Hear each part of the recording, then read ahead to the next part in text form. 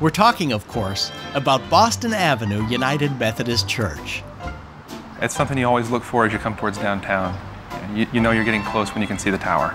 This is when the keeper of the National Register visited Tulsa, and I was fortunate enough to be able to show him Boston Avenue Methodist Church. And the keeper of the National Register claimed that it was one of the 3 or 4 best buildings that he's ever seen in the United States. And it is a DECO landmark. It's tremendously, tremendously significant. Boston Avenue looked different in the early 1900s, when it was in the heart of downtown at 5th and Boston. As Tulsa boomed, so did church membership, and by the mid-1920s, the congregation needed more space. They hired University of Tulsa art instructor Adah Robinson, a Quaker, to design something unique and fresh. Miss Robinson came up with a design that was unlike any other church. Her former student, architect Bruce Goff, would help get the building off the ground.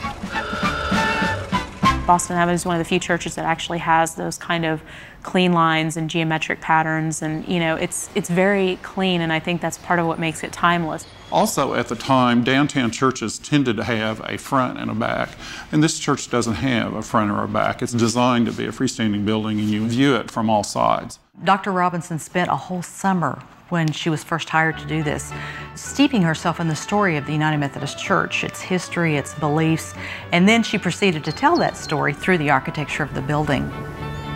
Over the north steps are the 3 founders of United Methodism, John and Charles Wesley, and then their mother, Susanna.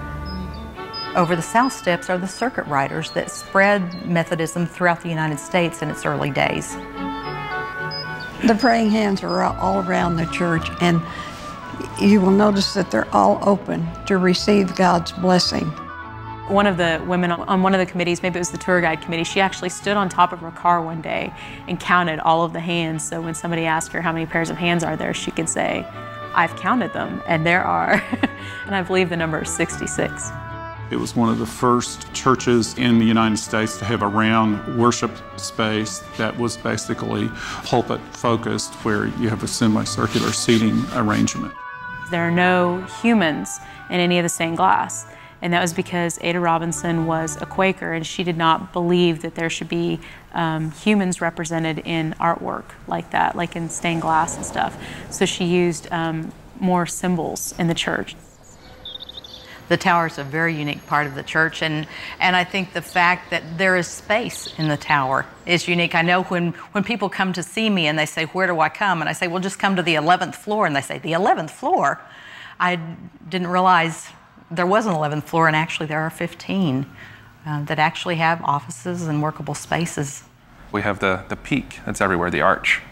That's over almost every door, if not every door. It's throughout the building. I think it's a very ageless building, and that's part of the beauty of the architecture. I know at the time, John Rice, the pastor, said he wanted a building that would impel him to worship whether he wanted to or not. And I think it still performs that function. I still think, when people see it, there is a moment that brings perhaps a moment of worship. I'm proud of it, not just because it's my church, but also because it's a place where we can study Art Deco, and we can look at the building and see the approach that is remarkable.